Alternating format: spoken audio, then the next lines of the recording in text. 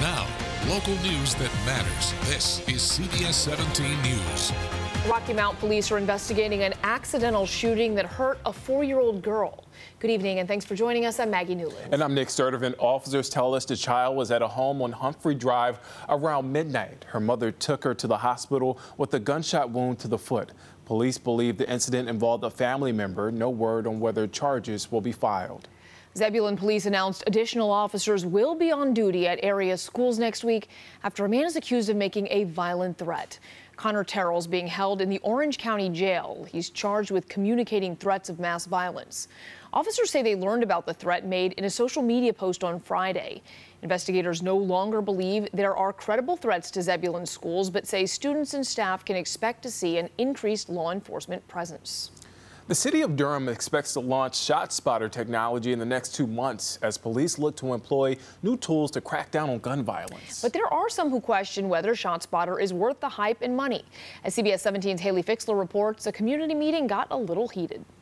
I'm the boots on policy. Haley Fixler, CBS 17 News. The city will host 3 more community meetings where people will be able to ask questions directly about ShotSpotter prior to its launch. Durham's plans to launch ShotSpotter have been delayed a couple of times despite months and months of planning. Initially, it was supposed to go live in early September, but then the start date was pushed back by a few weeks. In late August, the city announced the program would go live in November due to circumstances outside of their control. Sunday marks 21 years since terrorists launched a deadly series of coordinated attacks against the U.S. Of course, thousands were killed in New York, Washington, D.C., and Pennsylvania on September 11, 2001. A man who moved to North Carolina after surviving the attacks is sharing his story of escaping the Twin Towers after they were hit by hijacked planes. They knew. News. Hard to believe it's been 21 years. More than 120 people were killed when a third hijacked plane crashed into the Pentagon in Washington. More than 40 others died when United Flight 93 crashed in Pennsylvania. This happened after passengers tried to retake control of the airplane. Tens of thousands of responders continue dealing with chronic health issues after their exposure to toxic dust and debris more than 2 decades after the September 11th terror attacks. Now, researchers are looking at other long-term impacts on these patients, including asthma, cancer, PTSD, and even COVID-19. Now that we've been able to follow these patients for as long as a year, we find about 15% of our patients continue to have problems with long COVID. The president of the New York Uniform Fire Officers Association says his organization has lost more than 30 members in the past year from 9/11 related illnesses. It's estimated that more than 80,000 responders are enrolled in World Trade Center health programs. The investigation continues into a deadly weekend shooting in Cumberland County. Deputies say 2 men were found shot just after 6:30 on Spike World Drive Friday night. Both were taken to Cape Fear Valley Medical Center, but only one of the victims survived. At last check, that person was in serious condition. Deputies have not released any names, but say the shooting was not random.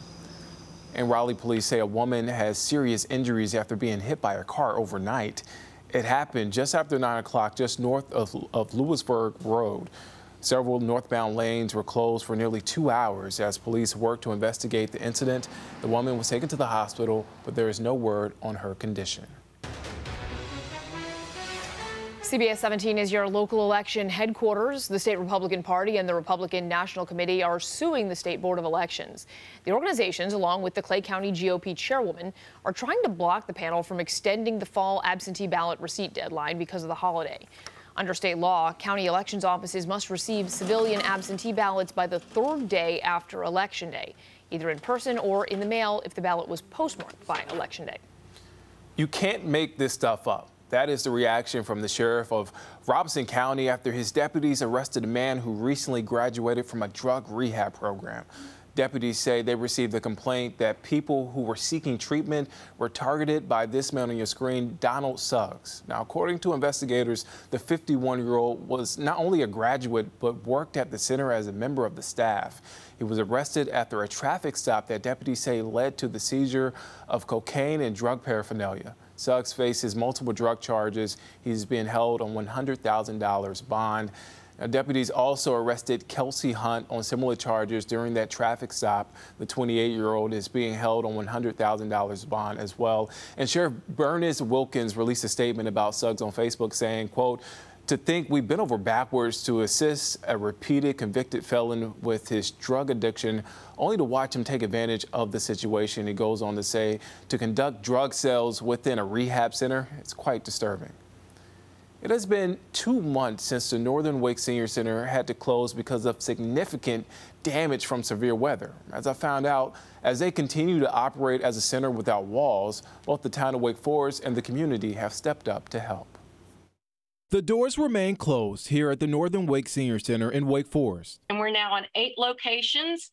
All of the population, I think, needs are being met. But the work continues. Back in July, lightning hit the facility. Fortunately, no one was inside. Firefighters say there was damage to the roof and several rooms. The fire department credits the fire sprinklers for keeping the fire from spreading. Jenny Griggs, the program director for the Northern and Eastern Wake Senior Center, says they haven't missed a beat.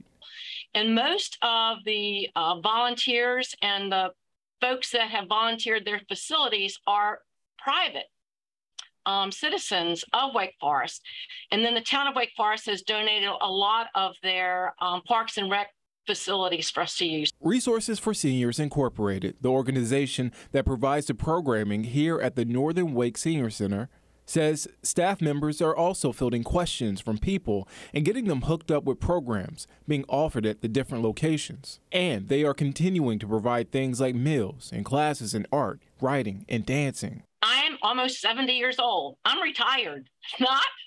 This is what they call with the aging population my encore, and I hope it's my honor to be able to make the aging population part of it. There's no lack of passion and no lack of generosity from the community. Next week, there will be a benefit concert to help with expenses. We have a group, another organization called the Friends of Northern Wake Senior Center. They have formed their own 501c, and they basically provide funding for items and teachers and things like that that we don't have funding for. Now, that benefit concert will happen next Sunday, September 18th at the Forks Cafeteria in Wake Forest from 3:30 to 5 p.m. Now, as far as the facility, I'm told some repairs have started, more construction is on the way, and they hope to reopen at the beginning of next year. I know people will be looking forward to that, but they seem to have made do pretty well. Yeah. Well, the rain. Okay. I'm not gonna complain. Today you might have a right to complain. Right. I mean, like, if you complained about today, you weren't alone. Let's just say that. But the rain that we were dealing with earlier is starting to clear away. A music festival and college football are just some of the reasons crowds are flocking to downtown Raleigh tonight. Yeah, CBS 17's Mariah Ellis is live in downtown Raleigh. And Mariah, there's a lot of rain out there today. The big question, did it have an impact? Yes, if you happen to... All right, thanks, Mariah. Well, the Queen Elizabeth's name, her initials, and image are woven into the fabric of daily life in Britain and across the Commonwealth. As Elise Preston reports, her death is prompting royal change on iconic state symbols of her 70-year reign.